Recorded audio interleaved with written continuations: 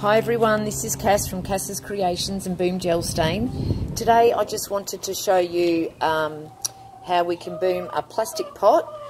This pot here I actually got from Kmart for $1.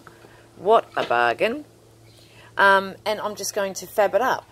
So, Boom Gel Stain, we do have a website now. We also have a Facebook group where we all share ideas and tips and inspire each other. It's definitely worth joining. It's such a lovely group. So what I'm going to do here is I'm literally just going to pop a small amount of white boom, and this is just literally to help it flow. So for those of you who don't know, Boom Gel Stain is a relatively new product. We've only been out for about 6 months now. And it's non-toxic, water-based, environmentally friendly. It's a wonderful, wonderful product. And it's just, you can use it for so many different applications. It's amazing. All right, so that wasn't in any particular way. You can see I've got a bit of dust there because I'm working outside. So I've just really roughly distributed that on.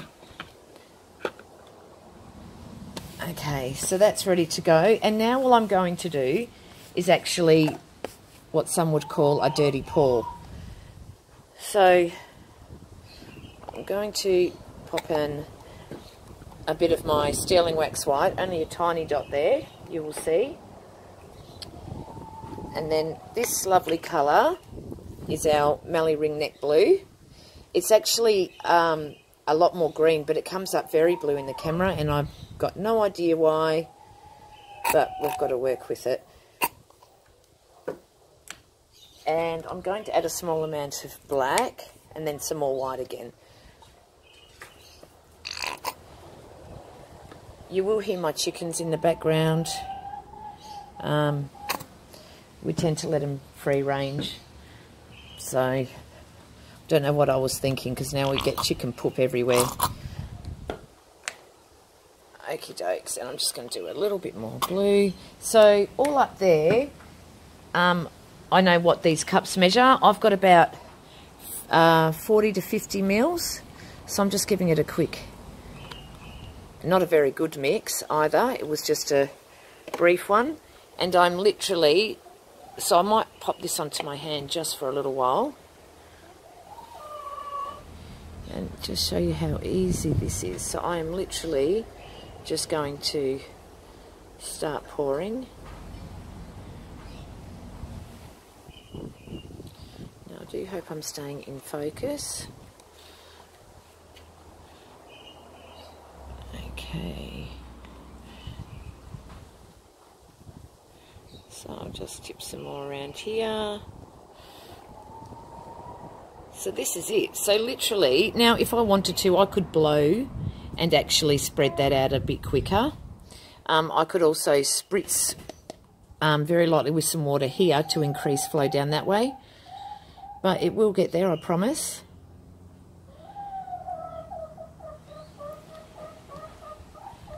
And here we go. So don't worry, what I'm doing here is I'm just also going to increase the flow once it gets down to the ends. So you won't see any of the mess that I'm making as such. Sorry, I'm trying to tilt it and keep it in view of everybody. So I'm just going to add a little bit more here.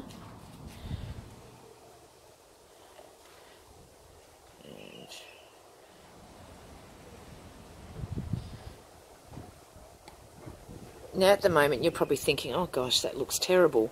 I promise you, once this all blends and starts to flow and create its own little patterns, it looks amazing.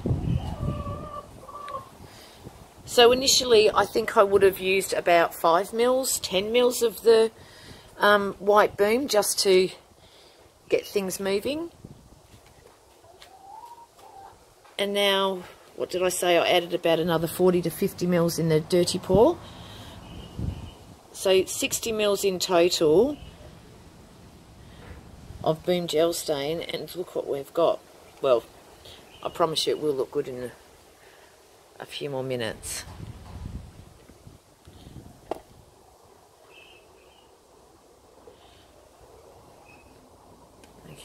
And you can see we've got some cells happening. With Boom, you don't actually need to add anything and any other products as such to create cells. Yes, you can though. Ooh.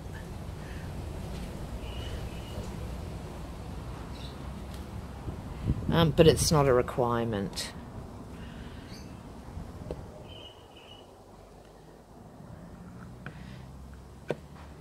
Now, now, I tried to get my pot to sit on this level before I'd actually started recording, and I promise you it sat perfectly fine. Now, because I'm recording, it's not going to. But that's okay. I actually want a little bit of a tilt over this way and away for a couple of minutes, just to get it flowing that way. And so far I haven't even used all that was in my cup, so I probably could have done with a bit less.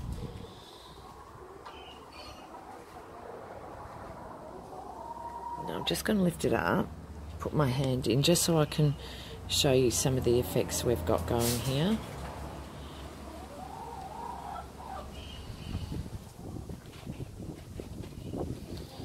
So this has taken me literally a few minutes. We've got some amazing effects going on.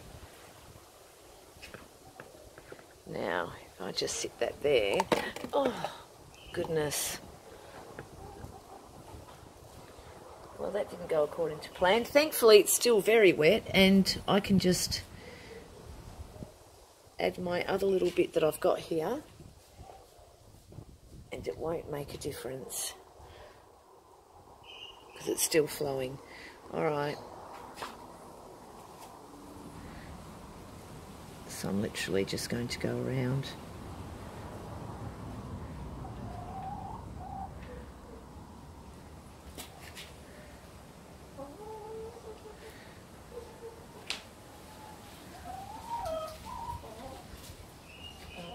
Now there's a little bubble. I used to say don't worry about the bubbles, but do pop them, because if it dries quickly, the bubbles don't actually dissipate on their own, and they can be a bit of an eyesore at times. So even though you can see that there's actually some thick globs and runs coming down, Boom actually dries completely flat with no cracking or anything like that. So once this dries, it will just feel as smooth as the pot originally did. Now I'm going to stop it here, and we will add at the end a snippet of the finished product. I'm not going to do anything else to it. I'm just going to let it dry. Okay, guys. Okay, so this is the dried result. There's a hair in there, but apart from that, it looks really, really nice. Now, while it's dripping, you actually just run your finger along the edge, and you don't have any runs. So if you do that while it's quite wet, it's a nice, neat edge. I forgot about this. So I had a lot going on. So you can see here where I've gone along, I've done the drips.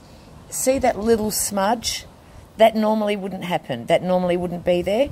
You just gently run your fingers along the lip while it's wet, and it's usually perfect. Now, on the inside here, you can see I've made a mess. I can just wipe that off with a baby wipe, or fill it and don't even worry about it. Mr. Fly got stuck. Yay. Oh, it looks like he might have actually been alive for a little while, poor Mr. Fly. Okay, he's made a bit of a pattern there. All right, so I'll flip it up the right way. So there's still a bit of wetness there, but here you go. So that's it. So that was a $1 plastic pot, and now it just looks amazing. Well, I think so. I'm going to have to just, I don't know. I'll shoo him off and hopefully it doesn't look that bad. Oh, I used my wet wipe, so that didn't work too good either. But anyway, the hazards of drying outside. In future, I wouldn't have this outside, but I had it outside to dry fast. So there you go. Looks fabulous. Container was $1. I used about 30 to 40 mils, or about 40 mils, and you can see there was a bit of excess, but how cool are those patterns? So if you let your skins dry, you can then put that into jewellery. Amazing. There you go. So there's no wastage really, and you've got a fabulous gift for somebody as well if you wanted to. Thanks everyone, bye.